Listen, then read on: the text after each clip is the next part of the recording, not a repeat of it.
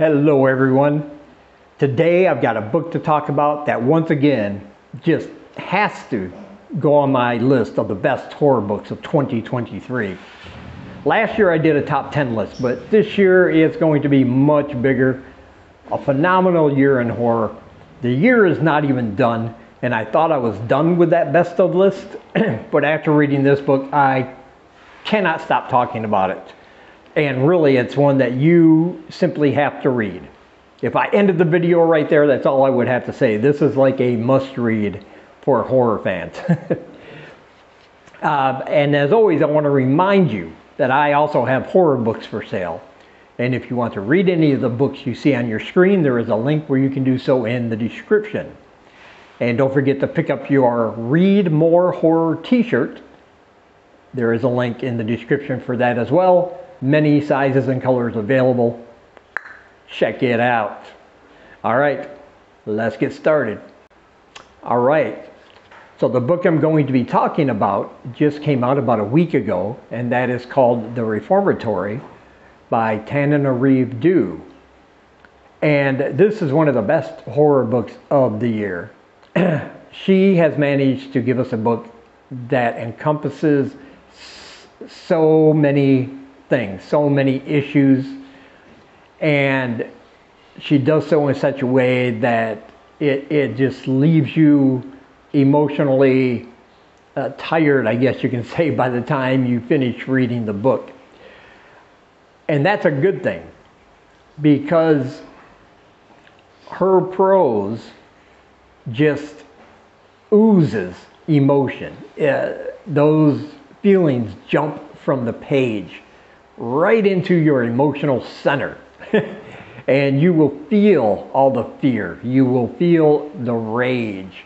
You will feel the even the hope, because this book does have some of that as well as you're reading. Basically, this is set in a fictional town called Gracetown, but in a very real state called Florida. No offense to my Florida peeps, but I don't know why whenever anybody includes Florida, you just know it's going to not end well. You see, I see the word Florida in a title or in a book, and I'm like, yep, this is going to get very bad very quickly. No offense if you live there, of course.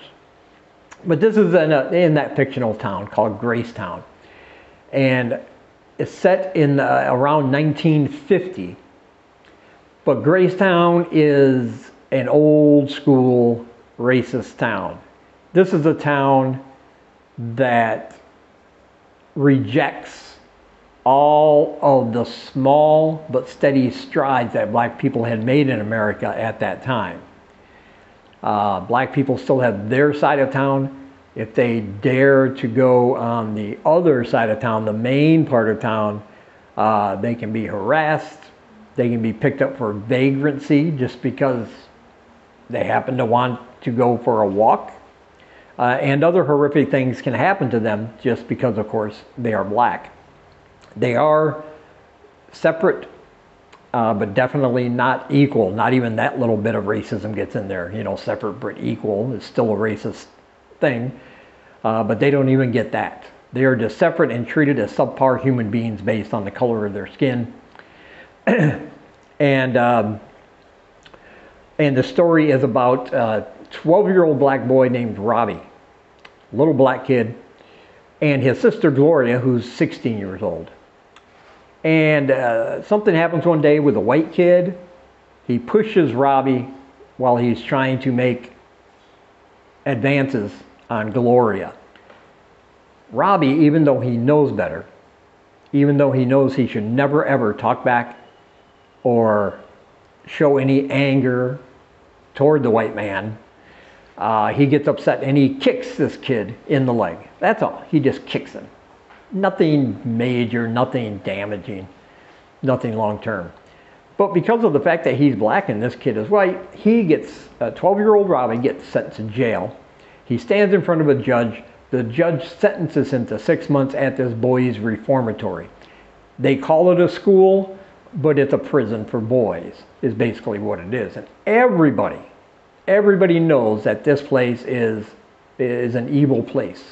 That bad things happen there. Kids go in and they never come out. And if they do come out, they come out changed, almost like they've been through a war with that 1,000-yard stare in their eyes. And everybody knows it, but nobody wants to shut it down because it makes a huge amount of money for the right people in that county where Gracetown happens to be located. So they all kind of ignore it because these kids, they're criminals in their eyes. They've done something wrong.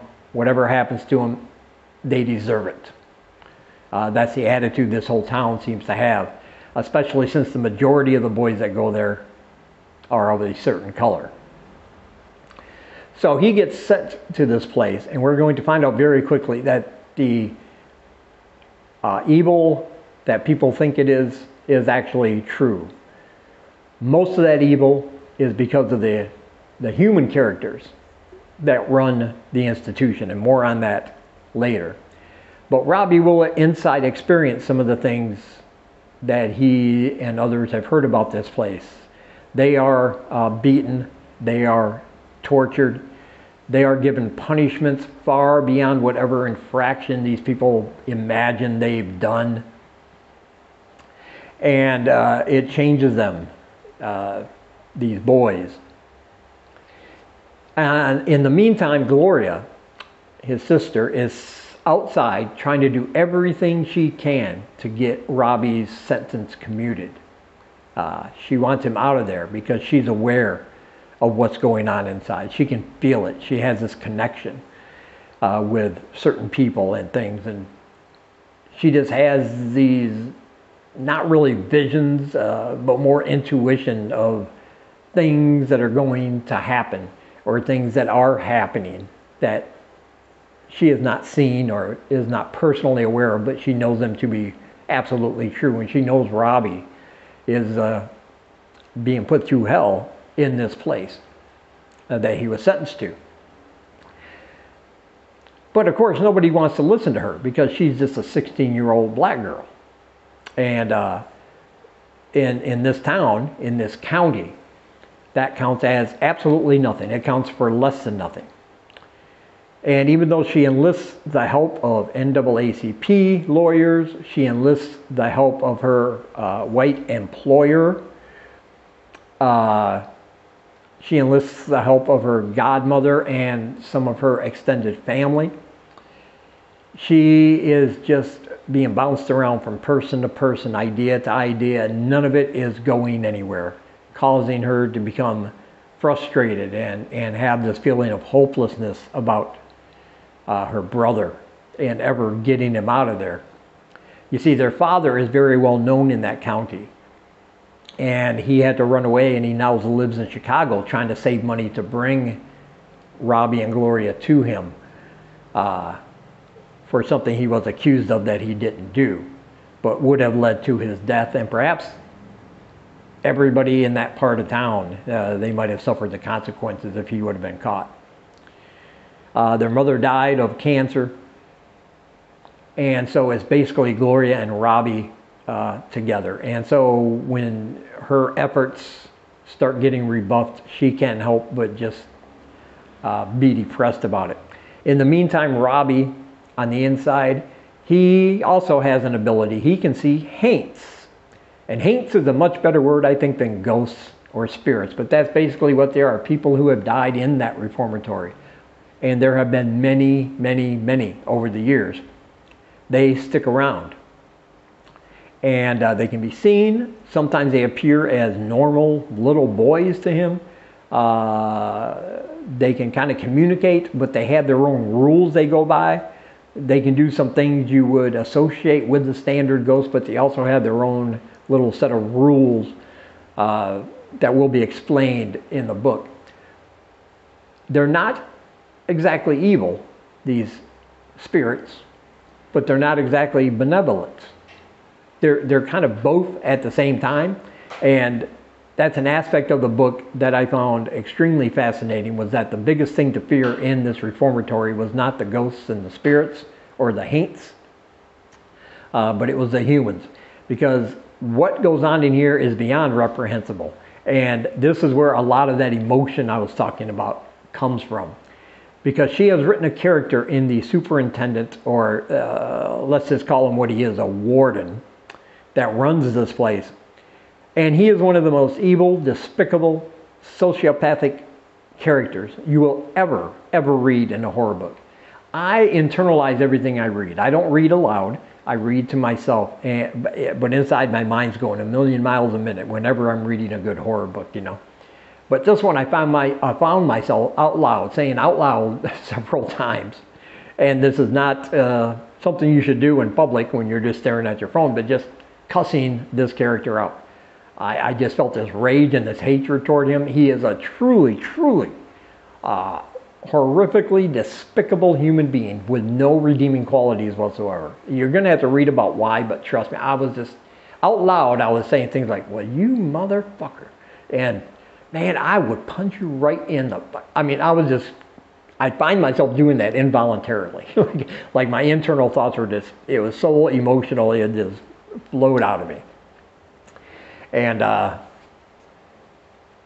so we have Robbie going through all this, not only with the warden and his guards and other kids, but we also have the Haints in there that are, I guess you could say, haunting him, because he can see them, but not everybody else can see them.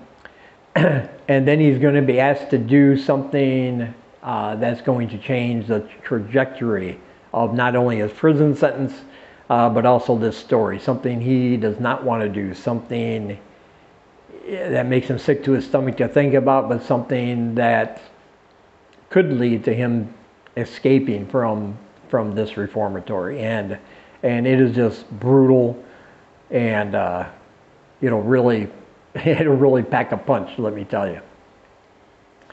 I'm really trying in this review to be more careful than normal. I want to express how I feel about this book in a way that hopefully resonates with you, because she has all these elements in this book. There are also side stories going on that all manage to branch out, but then branch back in to the main narrative. She takes this subject of racism and institutionalization and mixes it with this fantastic story about the Haints and about family and about hopelessness and hope. You'll get both of those things in here all at the same time. And it's just I think this book is just a testament to her skill as an author, and it is one of the best horror books you're going to read all year, and I would dare say even one of the best books of any genre you'll probably read all year. And with that recommendation, of course, I highly encourage you to click the link below. You can pick up your copy of the Reformatory on Amazon. And yeah, thank me later, because you are going to be blown away. And as always, I want to say thank you for taking some of your time and spending it here with me. And until we meet again, keep reading spooky, my friends.